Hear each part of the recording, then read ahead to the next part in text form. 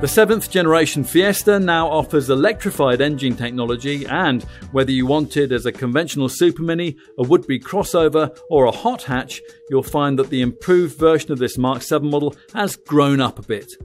It still, though, hasn't lost the youthful, eager feel that endeared previous generation models to so many super mini buyers. This is how you write a bestseller. So, to the big questions here, what's the electrified engineering now added to this 7th generation Fiesta really like? And has it in any way diluted this car's greatest calling card, its energetic drive dynamics? It certainly shouldn't have. Ford's choice of mild hybrid tech here, rather than the more efficient full hybrid technology that rivals like Renault and Honda and Toyota offer in this segment, means that the weight penalty for this technology is as relatively slight as the frugality benefits that it delivers. And that'll be good news if you're the kind of person who likes their driving. Variations on the Fiesta theme may come and go, but before driving any version of Ford's definitive Super Mini, there's one thing that you almost always know for certain, that it'll be a great steer. Now this time around, the Blue Oval brand sought to retain that traditional Fiesta attribute, yet at the same time to introduce a standard of ride quality that was closer to that was delivered by arch rivals like Volkswagen's Polo. The feel you'll get from this Fiesta depends quite a lot on the variant of it you choose. That's because two quite different chassis configurations have been used across the range, with a firmer setup used for the very sporty ST models, like the one I'm driving now, and a softer one that features elsewhere in the range on the cars that the majority of customers will actually end up with. On such mainstream versions, this car isn't quite the sharp and eager thing we remember from earlier Fiesta generations, but it still can offer a level of handling joie de vivre that's beyond anything that its competitors can manage, and that's thanks to sharp electric steering, a stiff, lightweight body, and an effective torque vectoring system which really helps you get down the grip through the corners.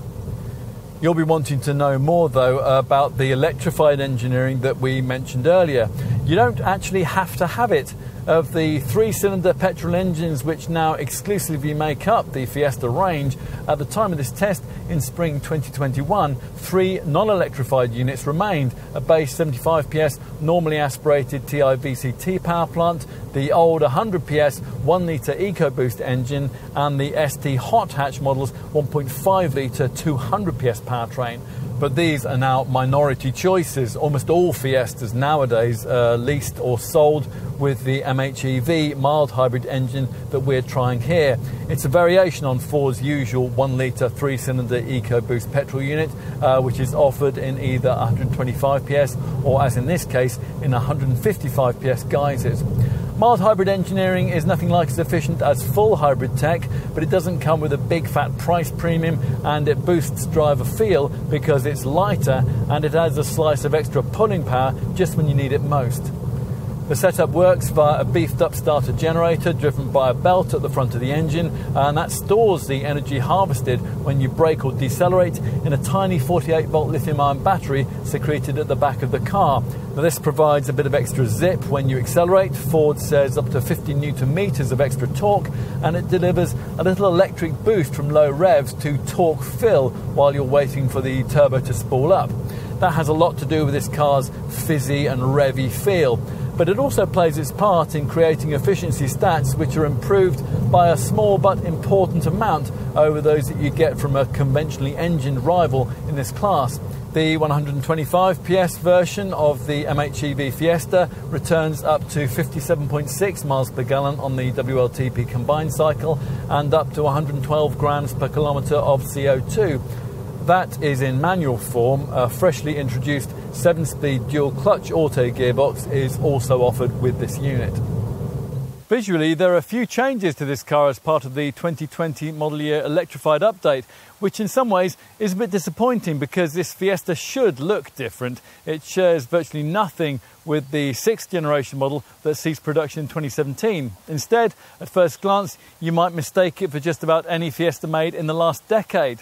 The company's European design director, Joel Piaskowski, says that he wanted to evolve the styling in a way that would make it more contemporary without losing the essential Fiesta-ness that customers love. Well, that's what's been delivered here. All of this is welcome, but as we've been saying, much of the improvement is invisible. So, time to take you to a part of the car where the changes made over the last few years really are very evident. Here at the wheel, you really will notice the cabin of this Fiesta is very different if you haven't tried one for a few years. What might be familiar though is a choice of trim materials that remind you of this car's position at the budget end of Ford's model lineup. Perhaps aware of this, the Blue Oval brand has now standardised some luxury features like a quick clear front windscreen and also velour floor mats. That's across the range, and they've tried to add in a more premium feel to the pricier variants, the red stitch trimming of this plush ST Line Edition X variant, for example. Ford has also got rid of the previous poverty spec smaller sizes for the Sync 3 centre dash touchscreen. This 8-inch monitor is now standard, whichever trim level you select. As part of this model update, the company has improved this monitor's user interface with bigger buttons, and most models get it complete with navigation and also the brand's clever Ford Pass Connect built-in modem that allows for in-car Wi-Fi and also for remote interaction with your Fiesta via your smartphone. Apple CarPlay and Android Auto smartphone integration is of course included, and all the cabin basics have been well executed. It's really easy to find a comfortable driving position. The instruments, they're clear, and there's plenty of interior storage. So, time to take a seat in the rear. Now, if you come to this car fresh from ownership of a pre-2017 era Mark VI model, it's likely that you'll view Ford's greater efforts in this part of the cabin in a positive light. There is, after all, 16mm more knee room than there was with that previous generation design. Plus, the seats, they're softer and they offer greater side-to-side support. Should you be trying a Fiesta, however, having sampled a more spacious Super Mini rival, and there are plenty of those, then you'll probably be a little less inclined to be so generous. Finally, we'll take a look in the boot.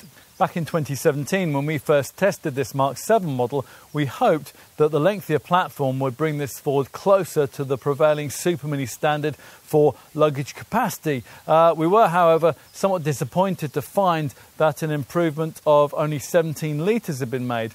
That still is an issue for us. The luggage bay is rated at 292 litres for both body shapes, and that's a figure that most rivals can comfortably improve on. Still, it will be enough for a folded pushchair and the contents of the weekly shop, and that's all that most owners will need. If you are able to flatten the 60/40 split folding rear backrest, you'll find that the revealed cargo floor ends up with quite a step in it, but the total capacity figure looks rather better by segment standards, 1,093 litres.